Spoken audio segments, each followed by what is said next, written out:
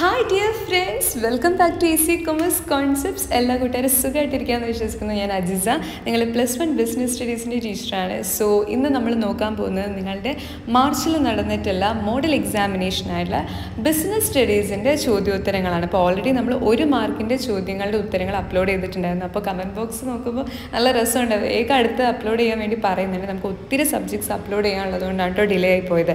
ഇന്ന് തന്നെ ഞാൻ മുഴുവനും തന്നെ അപ്ലോഡ് ചെയ്യുന്നതായിരിക്കും. സോ ഈ ഒരു പെർട്ടിക്കുലർ വീഡിയോയിൽ നമ്മൾ 2 മാർക്കിന് നിങ്ങൾ എന്തൊക്കെയായിരിക്കണം കൃത്യമായി എഴുതേണ്ടത് എന്നാണ് പറയാൻ പോകുന്നത്. ഓക്കെ, മൊത്തം 6 ചോദ്യങ്ങൾ നിങ്ങൾക്ക് തന്നിട്ടുണ്ട്. അതിൽ 5 എണ്ണത്തിന് മാത്രം നിങ്ങൾ ഉത്തരം എഴുതിയാൽ മതിയാകും. ഓക്കെ, ഒന്ന് നിങ്ങൾക്ക് സ്കിപ്പ് ചെയ്യാം. അതേതാണ് സ്കിപ്പ് ചെയ്തതെന്ന് നിങ്ങൾ കമൻറ്റ് ചെയ്യണം കേട്ടോ. പിന്നെ നിങ്ങളുടെ ഈ ഒരു ബിസിനസ് സ്റ്റഡീസ് എക്സാമിനെ കുറിച്ചുള്ളൊരു അഭിപ്രായം കൂടി പറയണം.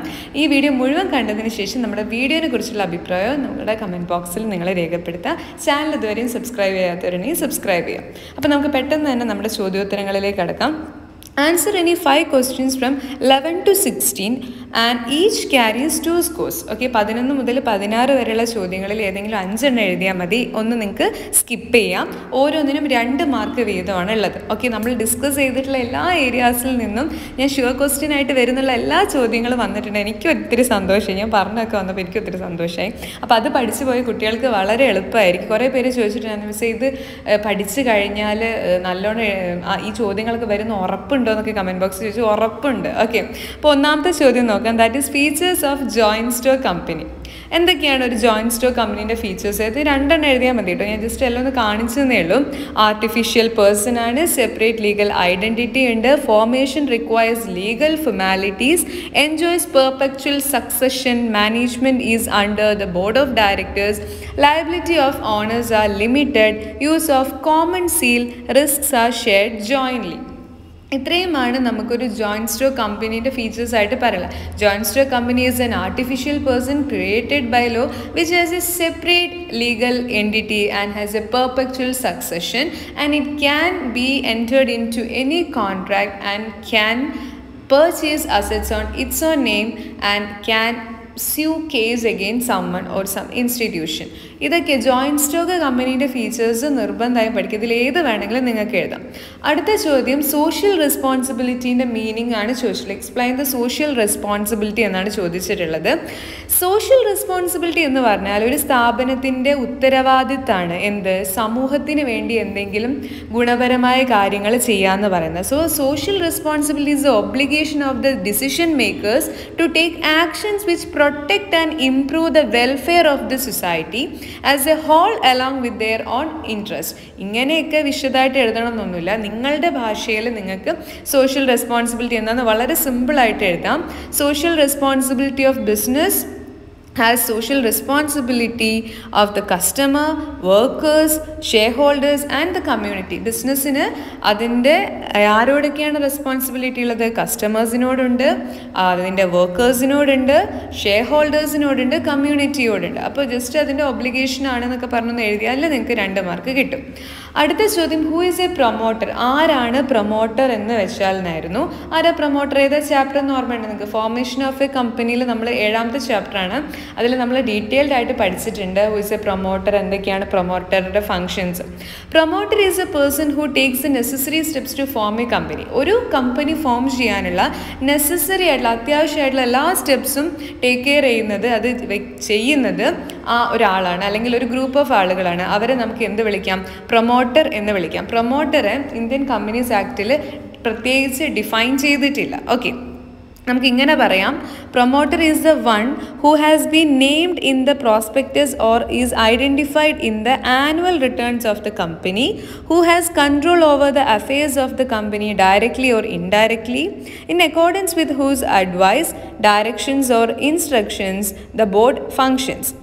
And he is a person, or promoter is a person who conceive the idea of the company and translate into a working reality. Promoter is a person who assembles men, money and material into a going concern. ഒരു ആശയത്തെ, ഒരു business ഐഡിയയെ real വേൾഡിലേക്ക്, working റിയാലിറ്റിയിലേക്ക് കൊണ്ടുവരുന്ന ആ ഒരു ആളെ അല്ലെങ്കിൽ കൂട്ടം ഓഫ് ആളുകളെ ആളുകളുടെ കൂട്ടത്തെ നമ്മൾ എന്ത് വിളിക്കാം? പ്രൊമോട്ടർ എന്ന് വിളിക്കാം. അവരാണ് ബിസിനസ് ഐഡിയ കൺസീവ് ചെയ്യുന്നതും അതിൻ്റെ ഫീസിബിലിറ്റി വയബിലിറ്റി സ്റ്റഡിയൊക്കെ നടത്തുന്നതും ഫോർമേഷന് വേണ്ട രജിസ്ട്രേഷന് വേണ്ട ഡോക്യുമെൻറ്റ്സ് ഒക്കെ പ്രിപ്പയർ ചെയ്യുന്ന ഓർമ്മയില്ലേ? മെമ്മോറാണ്ടം ആർട്ടിക്കിളൊക്കെ അതൊക്കെ റെഡിയാക്കുന്നത് ഈ പ്രൊമോട്ടറാണ്. ക്ലിയർ അല്ലേ? അടുത്ത ചോദ്യം, എന്താണ് റീറ്റെയിൻഡ് ഏർണിങ്സ്? റീറ്റെയിൻഡ് ഏർണിങ്സിനെ കുറിച്ചിട്ട് എന്താണ് നിങ്ങൾക്ക് പറയാനുള്ളത്? എക്സ്പ്ലെയിൻ ചെയ്യാനാണ് പറഞ്ഞിട്ടുള്ളത്. അപ്പോൾ റീറ്റെയിൻഡ് ഏർണിങ്സ് എന്ന് പറയുന്ന സമയത്ത് നമ്മളുടെ ബിസിനസ് നമ്മൾ നടത്തി നമുക്ക് പ്രോഫിറ്റ് ഒക്കെ കിട്ടും അല്ലേ? അപ്പോൾ ഈ കിട്ടിയ പ്രോഫിറ്റ് മുഴുവൻ നമ്മൾ എക്സ്പെൻസുകളൊക്കെ മീറ്റ് ചെയ്ത് കംപ്ലീറ്റ് ആയിട്ട് ചിലവാക്കി കളയോ? ഇല്ല. നമ്മൾ എന്ത് ചെയ്യും? കുറച്ച് തുക നമ്മുടെ ബിസിനസ്സിൽ തന്നെ നമ്മൾ സൂക്ഷിച്ച് വെക്കും. എന്തിനു വേണ്ടിയിട്ടാണ്? ഫ്യൂച്ചറിൽ എന്തെങ്കിലും റിക്വയർമെൻറ്റ്സോ കണ്ടിൻജൻസീസോ വന്നു കഴിഞ്ഞാൽ അത് മീറ്റ് ചെയ്യാം. അത് മാത്രമല്ല, ബിസിനസ്സിനെ നമുക്ക് എക്സ്പാൻഡ് ചെയ്യാം, ബിസിനസ്സിൻ്റെ ഗ്രോത്തിന് ഉപയോഗിക്കാം, ഡൈവേഴ്സിഫിക്കേഷന് വേണ്ടി ഉപയോഗിക്കാം. അതിനെയൊക്കെ മാറ്റി വയ്ക്കുന്ന പണത്തെ വിളിക്കുന്ന പേരാണ് റീറ്റെയിൻഡ് ഏർണിങ്സ്. റീറ്റെയിൻഡ് ഏർണിങ്സിന് എന്തില്ല? കോസ്റ്റ് ഓഫ് ക്യാപിറ്റൽ ഇല്ല. ഓക്കെ, ഇതിനെ വിളിക്കുന്ന മറ്റൊരു പേരുണ്ട് പ്ലഫിംഗ് ബാക്ക് ഓഫ് പ്രോഫിറ്റ് അല്ലെങ്കിൽ പ്ലോയിങ് ബാക്ക് ഓഫ് പ്രോഫിറ്റ് എന്ന് ഇത് വിളിക്കാറുണ്ട്. So retained earnings is A proportion of profit retained in the business after declaring the dividend. Dividend declare ചെയ്തതിന് ശേഷം നമ്മൾ ഫേമിൽ സൂക്ഷിക്കുന്ന, കമ്പനിയിൽ സൂക്ഷിക്കുന്ന ആ ഒരു പ്രോഫിറ്റിൻ്റെ പ്രൊപ്പോർഷൻ ഒരു ഭാഗമാണ് എന്ത്? Retained earnings. Statement of retained earnings reflects the cumulative frequency or earnings of A firm after paying the dividend. അതൊന്നും നിങ്ങൾക്ക് ഇമ്പോർട്ടൻ്റ് അല്ല, ഞാൻ ജസ്റ്റ് കാണിക്കാൻ വേണ്ടിയിട്ട് വെച്ചെന്നേ ഉള്ളൂ. സോ ഇത്ര മാത്രം മനസ്സിലാക്കാം. നമ്മുടെ പ്രോഫിറ്റിൻ്റെ ഒരു ഭാഗമാണ് എന്ത്? Retained earnings. ഡിവിഡൻഡ് കൊടുത്തതിന് ശേഷം നമ്മൾ ബാക്കി വെക്കുന്നതാണ് എന്ത്? റീറ്റെയിൻഡ് ഏർണിങ്സ് എന്ന് പറയുന്നത്. നിങ്ങൾ +2 വളരെ ഡീറ്റെയിൽഡ് ആയിട്ട് തന്നെ ഇത് പഠിക്കുന്നുണ്ട്. ഓക്കെ, ഫിനാൻഷ്യൽ മാനേജ്മെൻറ്റ് എന്ന് പറഞ്ഞ ചാപ്റ്ററിൽ നമുക്ക് ഇതിനെക്കുറിച്ചൊക്കെ പഠിക്കാനുണ്ട്. അപ്പോൾ കാണാം കേട്ടോ. അപ്പോൾ ഇത്ര എഴുതിയാൽ മതി റീറ്റെയിൻ ഏർണിങ്സ്. പിന്നെ നമുക്ക് വേണമെങ്കിൽ അതിനെ ചുരുക്കിയിട്ട് ഇങ്ങനെയൊക്കെ പറയാം. Retain earnings are the part of stock holders equity that represents claims to assets arising from the earning of the business. ഇതൊന്നും നിങ്ങൾ എഴുതണമെന്ന് നിർബന്ധമില്ല കേട്ടോ, ഞാൻ ജസ്റ്റ് ഒന്ന് കാണിച്ചു തരികയാണ് എന്താ സംഭവം എന്ന്. പിന്നെ ഇതിപ്പോൾ 2 മാർക്കിന് ചോദിച്ചുകൊണ്ട് ഇത്ര നമുക്ക് ജസ്റ്റ് ഒന്ന് കുഞ്ഞതാക്കി എഴുതിയാൽ മതി, ഒരു കുഴപ്പമില്ല. പക്ഷേ അതൊരു 4 മാർക്കിനോ 5 മാർക്കിനൊക്കെ ചോദിച്ചാൽ അതിനനുസരിച്ച് നമ്മുടെ കയ്യിൽ എഴുതാൻ എന്ത് വേണം? കോണ്ടൻറ്റ് വേണം. അപ്പോൾ അതൊക്കെ ഒന്ന് കാണാനും നിങ്ങളൊന്ന് ഇങ്ങനെയൊക്കെയാണ് സംഭവം, retain earnings are not the assets or themself, അങ്ങനെയൊക്കെ നമുക്ക് കുറച്ച് കയ്യിൽ നിന്നിട്ട് പറയണ്ടേ, അതിന് വേണ്ടിയിട്ട് കാണിക്കുക കേട്ടോ.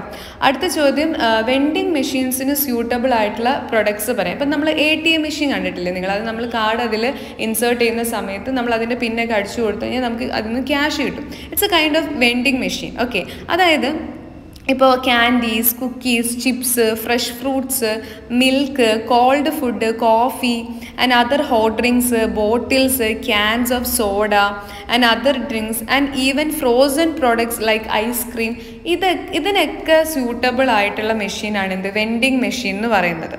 ഓക്കെ, ഇപ്പോൾ soft drinks, news paper, chocolates, ഇതൊക്കെ നമുക്ക് എന്ത് ചെയ്യാം? ഈ വെൻഡിങ് മെഷീൻ യൂസ് ചെയ്യാൻ വേണ്ടിയിട്ട് സാധിക്കും. നിങ്ങൾ കാണാമല്ലോ, ചില സ്ഥലത്തൊക്കെ നമ്മൾ പോയിട്ട് കോയിൻ ഇട്ട് കൊടുത്താൽ അതിന് നമുക്ക് ന്യൂസ് പേപ്പർ വരും, ബോട്ടിൽസ് വരും, അല്ലെങ്കിൽ ചോക്ലേറ്റ്സ് വരും, അങ്ങനെ കണ്ടിട്ടില്ലേ? അങ്ങനത്തെ പ്രൊഡക്ട്സിനൊക്കെ സ്യൂട്ടബിളാണ് എന്ത്? വെൻഡിങ് മെഷീൻ എന്ന് പറയുന്നത്. ഓക്കെ, സോ ഞാൻ വെൻഡിങ് മെഷീൻ്റെ ഏകദേശം ഒരു ചിത്രം കാണിച്ചു തരാം. നിങ്ങൾക്ക് ഇത് കണ്ടു കഴിഞ്ഞാൽ നിങ്ങൾ സൂപ്പർ മാർക്കറ്റ്സിലൊക്കെ കണ്ടിട്ടുണ്ടാവും, അല്ലെങ്കിൽ ഹൈപ്പർ മാർക്കറ്റ്സിലൊക്കെ ഓൾമോസ്റ്റ് കണ്ടിട്ടുണ്ട്. ഇതിപ്പോൾ ഹോട്ട് ഫുഡിൻ്റെ ആണ്. ഓക്കെ, അടുത്തൊരു ചോദ്യം ഉണ്ടായിരുന്നത് ഈ ബിസിനസ്സിൻ്റെ ബെനിഫിറ്റ്സ് എഴുതാനാണ്. അറിയാലോ, ഈ ബിസിനസ് നമ്മൾ പഠിച്ചിട്ടുണ്ട്. നമ്മുടെ മോഡ്സ് ഓഫ് എമർജിങ് ബിസിനസ് എന്നുള്ള ചാപ്റ്ററിൽ പഠിച്ചിട്ടുണ്ട്. ഈ ബിസിനസ് എന്താണ്, ഇ കൊമേഴ്സ് എന്താണെന്നൊക്കെ. അതായത് ഇൻ്റർനെറ്റിൻ്റെ സഹായത്തോടെ നെറ്റ്വർക്ക്സിലൂടെ നമ്മൾ ബിസിനസ് ചെയ്യുന്നതിനെയാണ് എന്ത്? ഈ ബിസിനസ് എന്ന് പറയുന്നത്. ഈ ബിസിനസ് കുറച്ചൊരു വൈഡർ ടേമാണ്, അതിലെ പാർട്ട് മാത്രമാണ് ഇ കൊമേഴ്സ്. അപ്പോൾ നമുക്ക് ഈ ബിസിനസ്സിന് എന്തൊക്കെ ബെനിഫിറ്റ്സ് പറയാം? ഫാസ്റ്റർ ബൈയിങ് പ്രോസസ്സാണ്, stores and product listing creation, cost reduction ഉണ്ട്, അഫോർഡബിൾ അഡ്വർടൈസിങ് ആൻഡ് മാർക്കറ്റിംഗ് ആണ്, ഫ്ലെക്സിബിലിറ്റി ഓഫ് കസ്റ്റമേഴ്സ് ഉണ്ട്, പ്രൊഡക്റ്റ് ആൻഡ് പ്രൈസ് കമ്പാരിസൺ നമുക്ക് നടത്താൻ പറ്റും, and faster response to buyer and market demand. ഇത്രയൊന്നും എഴുതണ്ട കേട്ടോ, 2 മാർക്കിനാണ്, ഒരു 3 പോയിന്റ് ഇട്ട് എഴുതി വെച്ചാൽ മതി. അല്ലെങ്കിൽ എത്രയാണോ ചാപ്റ്റർ നമ്മളോട് ചോദിക്കുന്നത്, 2 പോയിന്റാണ് പറഞ്ഞെങ്കിൽ 2 പോയിന്റ് എഴുതാം. പക്ഷെ അത് നല്ല പോയിന്റ് ആവുക, ഏറ്റവും ഇമ്പോർട്ടൻ്റ് ആയിട്ടുള്ള വൈറ്റൽ ആയിട്ടുള്ള പോയിന്റ് എഴുതാം. അപ്പോൾ ഞാൻ മൊത്തത്തിലൊന്ന് കാണിച്ചുതരാം. ഈ ബിസിനസ്സിൻ്റെ അല്ലെങ്കിൽ ഇ കൊമേഴ്സിൻ്റെ ബെനിഫിറ്റ്സ് നോക്കുകയാണെങ്കിൽ ഫ്ലെക്സിബിലിറ്റി, അതുപോലെ തന്നെ കൺവീനിയൻസ്, കോസ്റ്റ് എഫക്റ്റീവ്നെസ്, ഒത്തിരി സമയം നമുക്ക് ലാഭിക്കാം, പിന്നെ ഈസി സെറ്റപ്പാണ്, ഇൻക്രീസ് ഇൻകം, ഫാസ്റ്റർ ഡെലിവറി ഉണ്ട്, പിന്നെ നമുക്ക് പേപ്പർലെസ് ആയതുകൊണ്ട് തന്നെ ഒത്തിരി എക്കോണമി, നമ്മുടെ എൻവയോൺമെൻറ്റിന് അത്ര ഒരു ഹസാർഡസ് ആയിട്ടുള്ള കാര്യങ്ങളൊന്നും വരുന്നില്ല, പിന്നെ ലോയൽറ്റി ഉണ്ട്. ഓക്കെ, സോ ഇങ്ങനെ ഒത്തിരി കാര്യങ്ങൾ നമുക്ക് ഈ ബിസിനസ്സായിട്ടും ഇ കൊമേഴ്സ് ആയിട്ടൊക്കെ പറയാനുണ്ട് അല്ലേ. നമുക്ക് നമ്മുടെ വീട്ടിലിരുന്നിട്ട് തന്നെ കൺവീനിയൻ്റ് ആയിട്ട് തന്നെ ഷോപ്പൊക്കെ ചെയ്യാൻ വേണ്ടിയിട്ട് സാധിക്കും. കുറേ കൂടി ഫ്ലെക്സിബിൾ ആണ്, കൺവീനിയൻ്റ് ആണ്, നല്ല രീതിയിൽ ഒരു മോഡേൺ വേൾഡിൽ ഏറ്റവും കൂടുതൽ ആളുകൾ യൂസ് ചെയ്യും. ഇപ്പോൾ ഫ്ലിപ്കാർട്ടും ആമസോണിനൊക്കെ ഒരു സാധനം വാങ്ങാത്ത ആളുകൾ അത്രയും വിരളമാണ്. പിന്നെ ഫ്രഷ് ടു ഹോം വന്നിട്ടുണ്ട്, സ്വിഗ്ഗി വന്നിട്ടുണ്ട്, പിന്നെ നമ്മുടെ പൊട്ടാഫോ ഉണ്ട്, അതുപോലെ തന്നെ സൊമാറ്റോ, ഇങ്ങനെ ഒത്തിരി ഒത്തിരി ഒത്തിരി ഒത്തിരി കാര്യങ്ങൾ വന്നിട്ടുണ്ട്. ഇതൊക്കെ ഈ ബിസിനസ്സിൻ്റെ ഓരോരോ ഭാഗങ്ങളാണ്. അപ്പോൾ നിങ്ങൾ B2C, B2E, ഇൻട്രാബി, അതേപോലെ തന്നെ C2C ഒക്കെ പഠിച്ച കുട്ടികളാണ്. അപ്പോൾ നിങ്ങൾക്ക് അതറിയാം. Okay, clear. സോ ഇത്രയും കാര്യങ്ങളൊക്കെയാണ് ഈ 2 മാർക്കിനുള്ളത്. അപ്പോൾ നിങ്ങൾ സ്കിപ്പ് ചെയ്ത ചോദ്യം എന്തായാലും കമൻറ്റ് ചെയ്യണം. പിന്നെ ഈ വീഡിയോനെ കുറിച്ചുള്ള അഭിപ്രായം കമൻറ്റ് ചെയ്യണം. നമുക്ക് 3 മാർക്കിൻ്റെ ചോദ്യങ്ങളുടെ ഉത്തരമായിട്ട് പെട്ടെന്ന് തന്നെ മീറ്റ് ചെയ്യാം. Bye bye. Thank you for watching the video.